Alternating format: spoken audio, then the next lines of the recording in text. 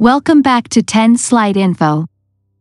Bharat Electronics and Hindustan Aeronautics signed a contract during April 2022 for co-development and co-production of long-range dual-band infrared search and track system for Sukhoi Su-30MKI fighters of the Indian Air Force.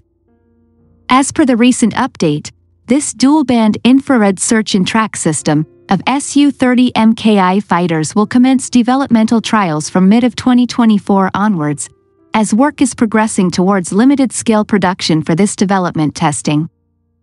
The proposed infrared search and track system will be a high-end strategic technology product in the field of defense avionics. This system will be technically competitive to existing IRST systems in the global market with various features.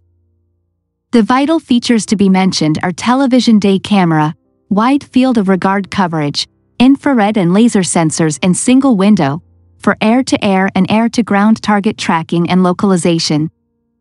To add more, the proposed IRST system is designed to facilitate the detection and tracking of multiple airborne threats over long ranges, concurrently enhancing the aircraft's ability to handle multiple threats in dynamic and challenging operational environments.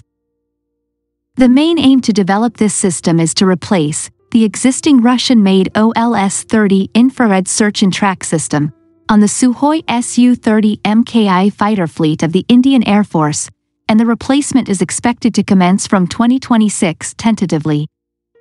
As per the defense sources, it is also said that this system will also be incorporated into the upcoming Tejas Mk2 fighters.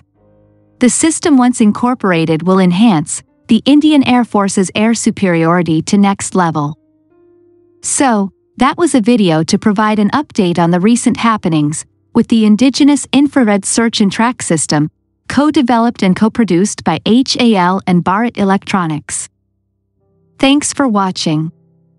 Stay tuned to 10 Slide Info for more defense and aviation-related updates. Thank you.